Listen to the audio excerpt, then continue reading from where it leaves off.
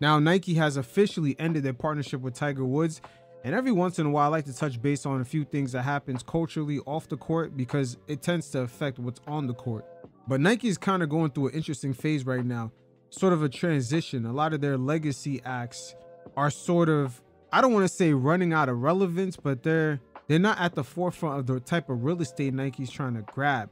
And when I say real estate, I mean the youth. We see Nike make sure that they had Zion Williams fall under their Jordan brand umbrella, and also Ja Morant. Even though he went through his legal troubles, Nike still backs him. There's a reason for that. They're trying to make sure that their brand is in the subconscious of a newer generation that's coming up. But with a lot of their legacy acts, including Stephen Curry, who used to be on Nike before he blew up, we seen Nike mess up on their renewal pitch for him. They accidentally left Kevin Durant's name on the slide. And Kevin Durant, outside of the court, he's not really that marketable. He's even had an incident where he was asked about his KD 16s and he acted pretty nonchalant about it. Nike has had this issue with him since he first came in the league. KD mostly cares about what goes on the court. He's a baller. Tell me about these shoes you got on today. Just another pair of kicks, man. It's the 16th installment, so it's nothing to be call home about, brother. It is what it is. It's KD's. You just know they're gonna be on my feet every year. Appreciate you. KD's just a hooper for real. But things are really interesting over there. Even with Kyrie Irving, he had one of the best-selling shoes at Nike, and he had the attention of the youth. And when I say youth, I'm pretty much referring to children that's in elementary all the way up until, I would say, senior year of high school. But that demographic is really what Nike is after. And just having their stars kind of be a little nonchalant about their product, not as relevant. And also at the same time, they have a lot of competition coming in. We see Skechers entering the marketplace, snagging up stars that play for big markets like Julius Randle out of New York, Nikola Jokic, the league reigning NBA Finals MVP, signing with a Chinese brand, 361, LaMelo Ball getting snagged up by Puma, and even Adidas continuing to make name in the marketplace, getting Trae Young, Donovan Mitchell, Damian Lillard, Derrick Rose, James Harden, Anthony Edwards. It's just a lot of moving parts going on right now, but Kanye West has spoke about this. Even though he does bug out from time to time, he was a person that had his own shoe with Nike. And he does have some insights on their business model and what they're really about. You guys check it out. Think about like Nike. Nike is as popular as Apple, but it's company number 321. Apple's number one. Nike's on defense. It's not on offense. Whoa. Right? Because niggas love Nike. Right, so Nike is used for political influence because it's not about the money you make, it's about the position you have. So when they signed me to Gap, it wasn't to raise a stock price, it was to be able to be like, to tell the Fortune 500 companies that do deals with China, to tell them, hey, Gap has influence in the underserved communities.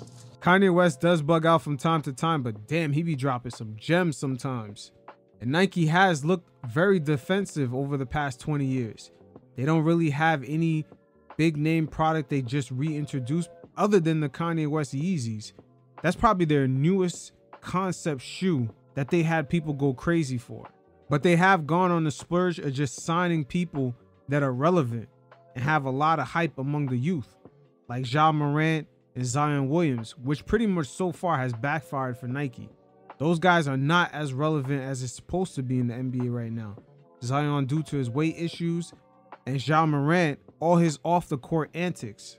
But remember, they were quickly to hop off the Kyrie Irving train, but they stayed with Ja Morant, even though he had multiple incidents showing off guns and acting a fool. But the infamous checkmark does have a place in pop culture relevance. As we've seen, they told Kanye West they don't sign people that aren't athletes just to see the success he had with Adidas, then turn around and sign Drake. They were late to the party. And as far as Drake, he's another figurehead of the whole Nike team that's kind of dwindling down in relevance. Yes, he's still a big cultural figure, but when it comes to that youth demographic, from elementary school all the way up until 18, he's not actually the person they're really looking up to. That's the main demographic year in, year out. Nike wants to capture them at a young age to have them eventually become adult consumers for the rest of their lives. That's their business model. And politically, just like how Kanye West said, they do have real estate in that realm, as we've seen it play out with Colin Kaepernick. And with all those Muhammad Ali type imagery commercials that they had for him during the last election cycle, Nike does have prime influential real estate to provide politically. So what Kanye's talking about is no bullshit. Again, he does bug out from time to time, but he sprinkles a few gems in there. And going back to their legacy acts, even Kobe Bryant, before his death, he had a meeting already scheduled a week after he died to go over his prototype shoe. He had plans on leaving Nike. The prototype is out there. He had his own technology shoe, and pretty much the relationship with Kobe and Nike, it was done already.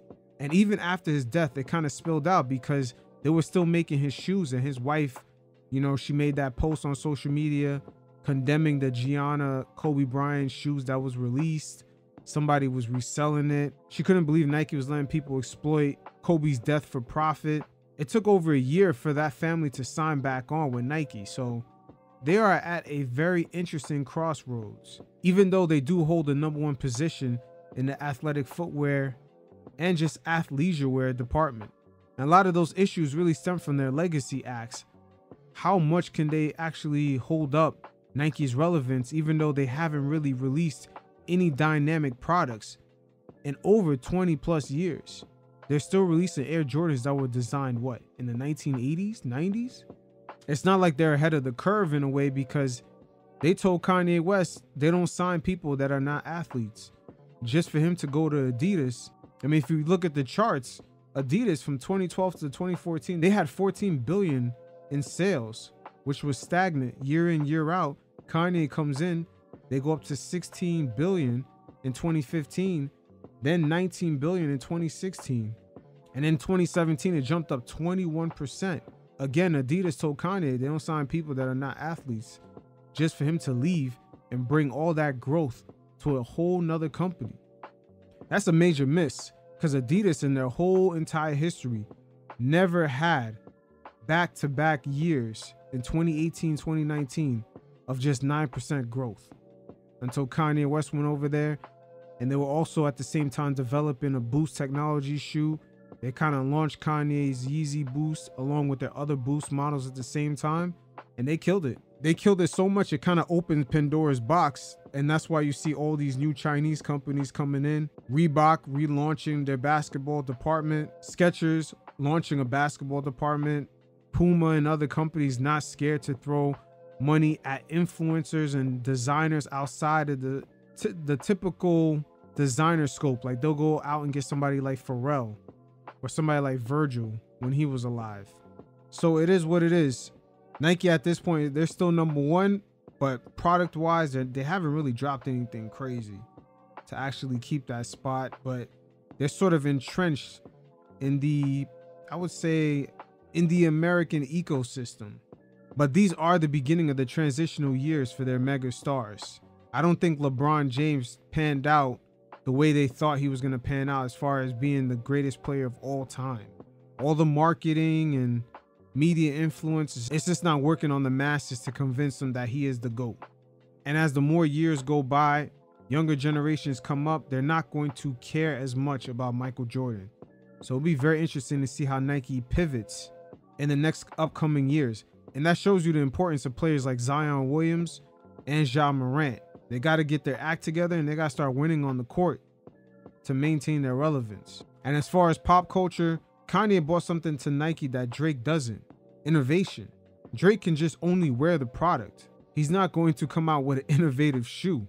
That's just not his lane. Nike in a way purchased Drake's musical algorithm just to have him almost like a walking billboard. If he's advertised on Spotify or any other music streaming service, you'll see him wearing a Nike logo. Or like his Laugh Now, Cry Later music video, the whole thing was a Nike ad. But again, we'll see how it works out with their legacy acts. Tiger Woods departing from the brand. Kobe, if he was alive, he would have departed from the brand also. So, interesting times for Nike.